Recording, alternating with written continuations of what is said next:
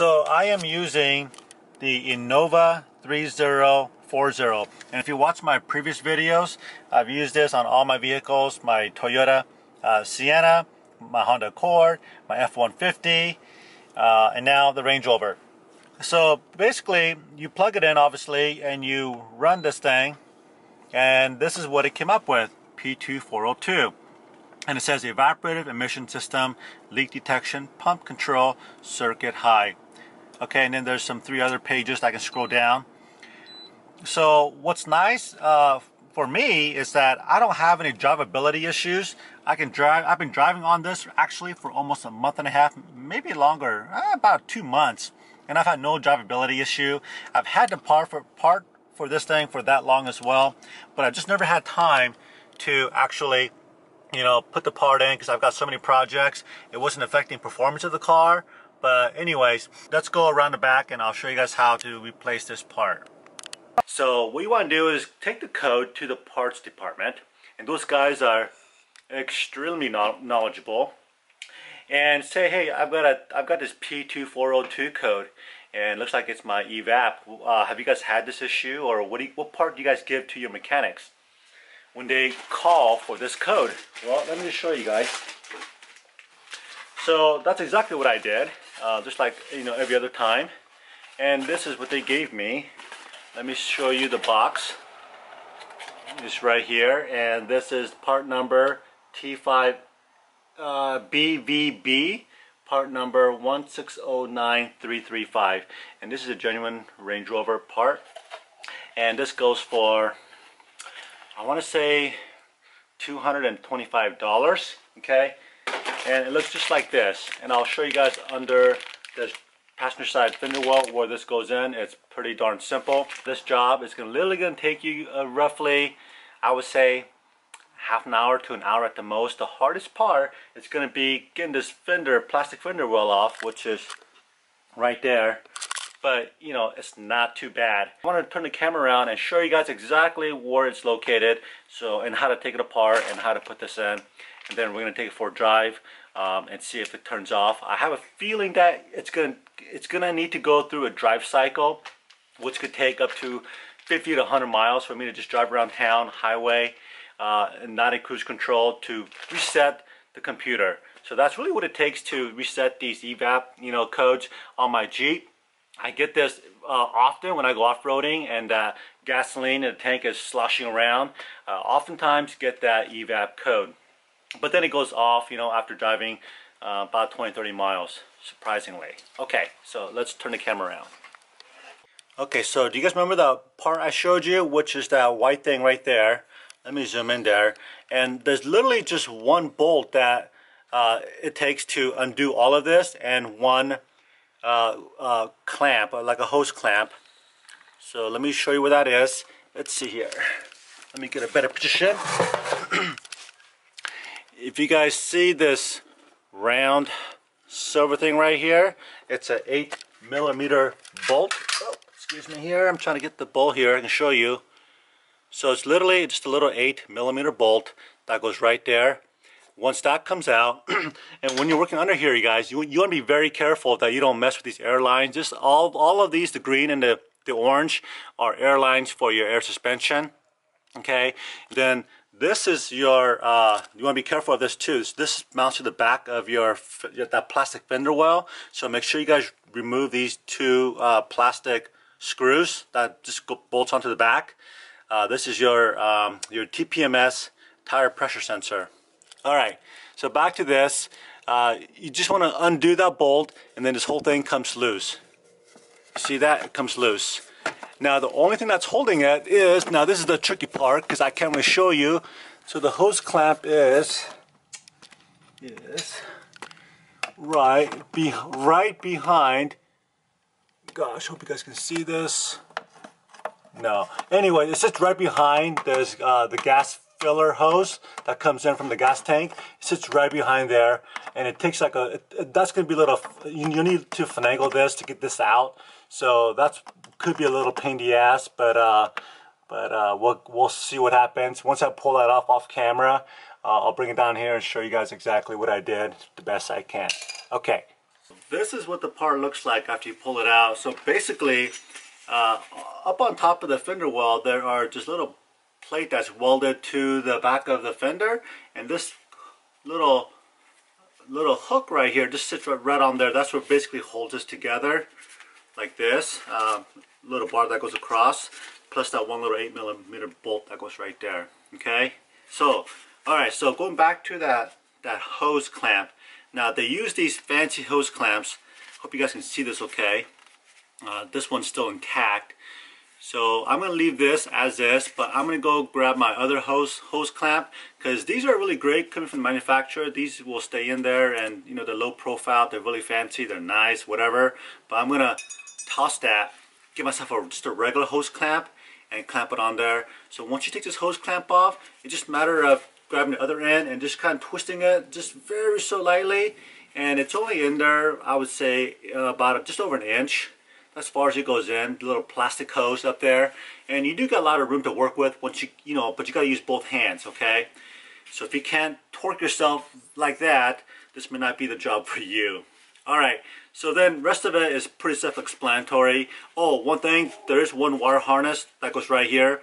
I wouldn't recommend taking that wire harness just off yet, because the clamp to take this wire harness off sits on the back side right here. It just sits on the back side. You got to push that in really firm, then it'll pull out. But if you just keep the harness on there, pull this out, you can see exactly where that little clamp is. So the last thing you want to do is break that tab that locks the harness in here. There are some aftermarket stuff too, which I haven't been able to really find the exact match. For example, I've checked Napa, you know, like Rayleigh's and AutoZone's. Nobody has this exact part. They look different, but so I'm not even sure if it'll fit or not. So just go to Range Rover, get it, because as you guys all know, these Range Rovers are super finicky, and they may not do well with aftermarket parts. Okay, so this is just a filter right here, filter cartridge. When you go to the parts place, these are only 29 bucks. I should have just picked one up, but I didn't. But the mechanic said, you know, he has never seen a filter go bad, so that's why I opt not to buy the filter. Okay, so to take this thing off, there are two, looks like zip ties on each side right here. You just squeeze this in. You don't need to squeeze very hard. Squeeze it in, and then you want to slide this down like that. To take off this hose right here to the filter, it's kind of funky. So on the top there, so this whole thing kind of twists like this, okay? On the top there's a little ridge, you can see right there, there's little teeth on the top and little teeth on the bottom, and that's where you need to kind of push that in and then just pull up straight. So like this. So grab each of those teeth, and basically it's like an oval shape. When you squeeze it, it makes it round. So watch this. So let me see if you guys can see this. You squeeze right here, then you pull up straight. Up. Okay, so that's what it looks like. And we'll put this off to the side because we're going to reuse it. I wonder if you can rebuild this filter or what's in here. Okay. Now to take off the actual this electronic module. This is a TX20 bit to take off these little screws in the back.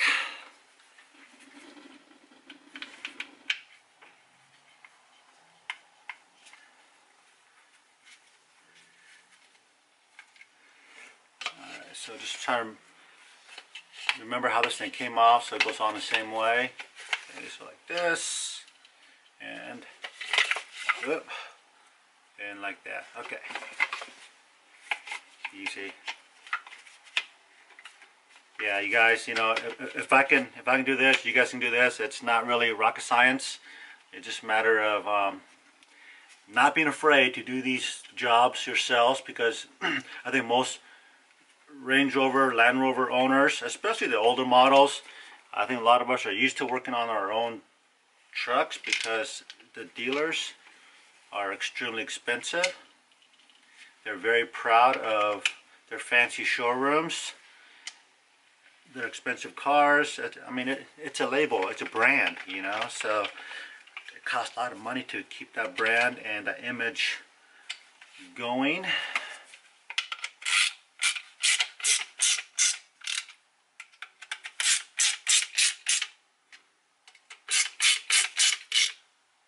Okay, just torque it down, just hand tight, really snug hand tight. Okay, and I'm gonna try and reuse this hose, if a hose clamp if I can. If not, I'll end up buying 2 of these. Okay.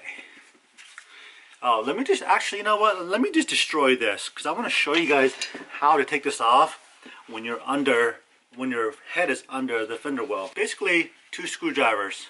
Okay, there are 2 different size tips. Just take the small screwdriver first, stick it in here, and then just twist it. Twist it towards, if you guys can see the little teeth right there, that's where it bites into. Twist it towards that, so you're folding it over. And then grab the bigger screwdriver and work your way in there, and then just work it back and forth. And basically you're just gonna destroy this thing, which is fine. You don't need to be cute about it. Grab a smaller one to get under the teeth here. Yeah. And all I'm doing is just trying to release that teeth. There it goes. Okay, and then this thing can fold over. See how it goes? This thing goes all the way around. It holds a good grip on these hoses. Okay, so yeah, I'm just gonna go get two new hoses. All right, so I got my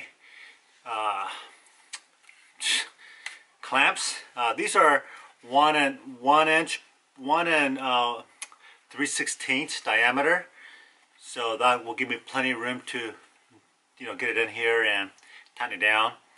And then now the last thing is left here is I'm going to go ahead and tighten up the one on the inside. I'm going to keep this loose. Let's go get our filter put on. So just like the reverse order, you're just going to put it in here and just snap it in. There, make sure you guys hear that click. And slide that in there. That's good. Let's get the connector on, and then we'll set it all up in there. Then we'll come back with the camera and show you guys what it looks like afterwards, because I can't get the camera up there to show you exactly what I'm doing, but I'll come back and show you what I've done. Alright, stay tuned. Alright, so here we are under the fender well, and I want to share with you guys some of the little tips and tricks to making this job a little easier. Okay, so one is that the hose clamp. Let's see here. So this hose clamp, what makes it really nice is that if you leave the actual, you know, the end where you tighten it up, the bolt or the screwdriver head right there, facing towards inside. Then, if you have a little ratchet, like an 8mm ratchet, like this, you can get in there really easy and tighten it down or whatever without any problems. Okay, so that's the key. I think is facing that side, the head side towards the inside, and then it's the same one here. The same bolt is the 8mm, and that's really it. It's really that simple. All right, guys. So we are up here at Mount Hood Ski Resort area in Oregon, and I wanted to do a quick update for you guys on. Hi. And I want to do a quick update for you guys on that Evap sensor I put in so far. So what I did was I actually cleared the code after I did the job, because we were taking off on a long trip and I didn't want to stare at that check engine light. But I want to share with you guys that. So after doing that, I would have expected for that engine light to come back on within the 100 miles. But it didn't, and I've gone over, well, almost 600 miles on here without any issues, and that engine code still stayed off. So let me just flip the camera around and show you guys. Okay, so let me turn it on. There you go. See, that check engine light turned off. No problems here. I've gone 641 miles from Sacramento. So that's how long I've gone without the engine light coming on. So I'm going to assume that this issue is resolved and we are good to go. So I'm glad this resolved it. Sometimes you just never know, because there's just, you know, several things that could cause that Evap engine light to come on. And so anyways, I got lucky. It worked out. I hope it works for you guys. All right, so if you guys have any questions, please leave me those comments down below. Hope you guys liked the video, and if you did, smash that thumbs up. And if you guys would subscribe to my channel down below, that would be greatly appreciated. Say thank you. Thank you. Like, share, subscribe. Make sure to subscribe. Mama. Thank you. Bye.